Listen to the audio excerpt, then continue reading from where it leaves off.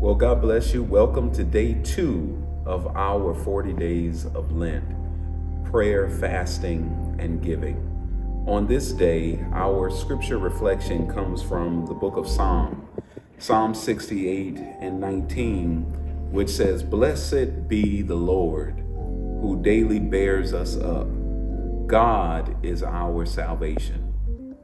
Today, we first begin with blessing God. As you have awakened on this morning and you are preparing to leave the house for work or to take care of whatever business you have for the day, begin with blessing God.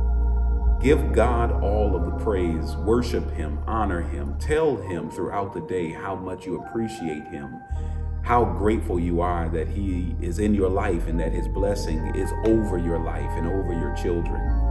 But then secondly, as you bless God, remember that it is God who every single day bears you up. He lifts you up. He guards your life. He keeps you in the safety of His wing and His arm. But then thirdly, remember overall who God is. Who is God? God is our salvation.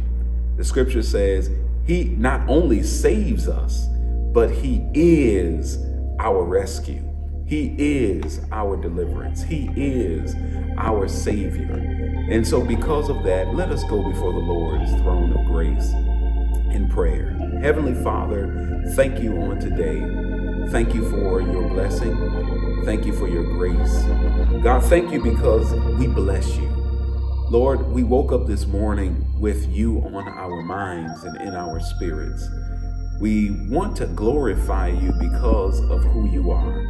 You are the God of our salvation. You are the God who stretches out your hand to heal us and to renew us and to revive us. You are the God who brings magnificent things to pass. The impossible is possible with you because you are the God of our salvation. You rescued your people Israel from slavery and captivity. And God, you have been rescuing your people who look to you and who are righteous ever since. And so God, we want to say to you today, thank you for bearing us up. Thank you for holding us in your hand. And thank you, oh God, for being our salvation. On this day, the second day of this fast, we pray, oh God, that you would just continue to bear us up, strengthen us, and keep us. In Jesus' name we pray, amen and amen.